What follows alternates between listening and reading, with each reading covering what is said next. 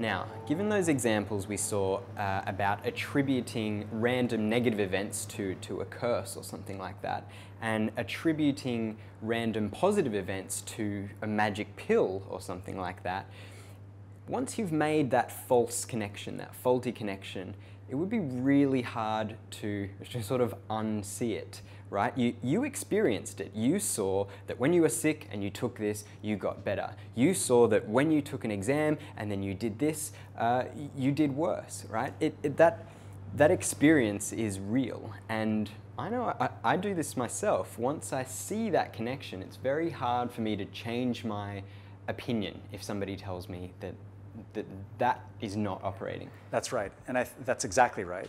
And I think with opinion change, it's as we said before, it's not enough just to say that people like their own opinions or something like that. And instead, it's really important to figure out why people are so resistant to opinion change.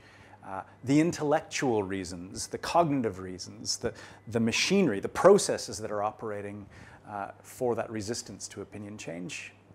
And we're going to talk about those in a second, but I think it's worth making it more concrete. So let's give an example. One, I've used this before in some of the classes I've taught. And we ask people, imagine yourself given the choice between a large class, between taking a class with 500, 1,000 people sitting in this giant lecture hall watching a professor, or taking a small class, say 20 people with a lecturer standing at the front giving the same sort of thing. Which would you prefer? Now, most people in that sort of context would say that they would prefer the small class as opposed to the large class. You'll learn more, you get more interaction and all this stuff. That's right. As we talked about in episode 5, that you'll learn more. You'll learn more, you'll retain it for longer if you're in a smaller class than you're in a larger class. But again, going back to episode 5, in that conversation with John Dunlowski, I asked him about the difference between a large and a small class. And here's what he had to say. So a lot of students think that there's a real benefit to small classes over large classes. I mean, we all have experience in sitting in lecture halls, massive, 500 people in a lecture hall versus an intimate sort of 20 people in a lecture hall. Is there any evidence that, we like to think that small classes are substantially better than large classes? It seems intuitive that they would be, right? Because you get more attention potentially from your teachers and so forth. And there's quite a bit of evidence, actually, enough evidence to do meta-analysis after meta-analysis. And it turns out that the relationship between class size and student achievement really is really small. In fact, it's almost non-significant in many cases, which is startling that it would be that way. But in fact, smaller classes aren't necessarily better. So as John just said, there's this experiment of the difference between a large and a small class and the learning outcomes that result. That's been done literally hundreds of times. And there has been roughly half of the experiments coming out in favor of a small class and roughly half of the experiments that have been done come out in favor of a large class, or no difference between them whatsoever. Now, with this as a background, I use this example in my class with my students, and I ask them, okay, well, what do you prefer? And as I said, they say, I prefer a small class. And I say, okay, now, I'm going to give you a whole bunch of money. Imagine I'm in a position where I have a heap of research funds, and I give them as much money as they need. And I want them to test the difference between a large class and a small class. Design the experiment. And so they do. They design this elaborate sort of experiment. They say, and so we've learned a fair bit about the experimental method.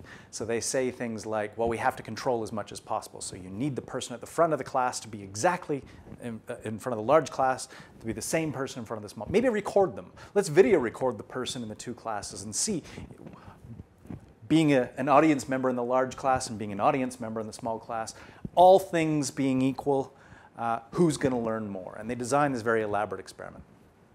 And then I actually give them the punchline, and I say, okay, this experiment that you've proposed has been done. It's been done 1,000 times, and there has been no difference whatsoever. Now, then I take another poll and say, okay, students, now, how many of you are willing to change your mind? if I gave you the option of taking a large class and a small class now, how many people are going to take the small class and how many people are going to take the large class? And there's no change. People who decided, the vast majority of them, if not all of them, say I'd take the small class, are still willing to take the small class despite the fact that I said this experiment's been done hundreds of times, despite the fact that there's no evidence to suggest that there's a difference between them. And why? And this is it. I mean, given this overwhelming evidence against the difference between large and small classes, people just will not waver. And then I asked them, okay, well, why? Why won't you change your mind? Why would you still continue to take a small class as opposed to a large? And they said, well, I don't know. I like them better. Okay, well, or I don't like the experiment that you propose. Well, you designed the experiment, right? Yeah. I mean, you're the one, and that's why I have them do it, because they're committed. And yet, there just doesn't seem to be any difference. And this is the nature of the problem. I mean, we're using a fairly benign example about small classes and large classes, but we're going to see it come out again and again when we talk about extraordinary claims, ESP, and things. When we present evidence to people that doesn't consist with their worldview, what do they do in the face of this new evidence? Yep. And when we ask those students to take it to the next level, to reflect on why people are reluctant to change their minds, they tend to give motivational explanations. They're like, well, people don't like to look stupid in front of their friends and family. Like changing their mind, makes them look, intellectually weak or something like that. But those motivational examples aren't enough. We need to focus on the cognitive, the intellectual explanations for why it's so difficult to change your mind. And I think there's two things going on. The first is, it's called source amnesia. We have difficulty remembering why it is we believe something. And think about this. What makes you think you have access, that you can instantly recall the exact basis for why you believe something? Oh, yep, I read this paper that found this effect, or I remember doing really well in a small class and not in a large class. In 1987. Yeah, my memory is that good. I'm just pulling it all, and that's why I believe it. So that source amnesia, that difficulty in remembering, is one of the factors that makes it hard to change your mind. The second thing that makes it difficult to change minds is it's hard to reconcile what it is you believed previously with this new data. And again, that's cognitively difficult. You've got this new evidence that's come in and you have your former belief. That takes some work to put those two things together. It can't be done in the heat of the moment. You have to do some work. It might take days, it might take weeks for you to reconcile this new information with your previous belief. So those are the two things that I think make it difficult for people, for us, to change our opinions. So it's not enough to say that people are silly, to give these motivational explanations. We have to look at why it's difficult to change minds. So evidence alone is not enough to change minds. You need evidence plus a good story. You need to show people what they can change their minds to.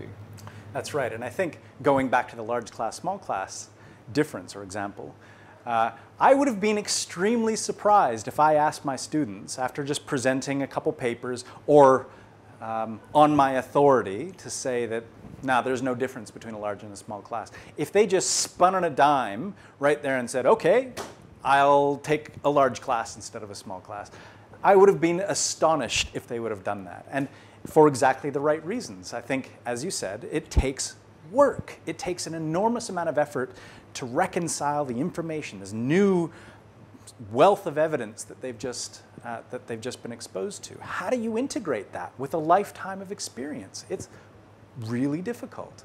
And so we're going to help, I think.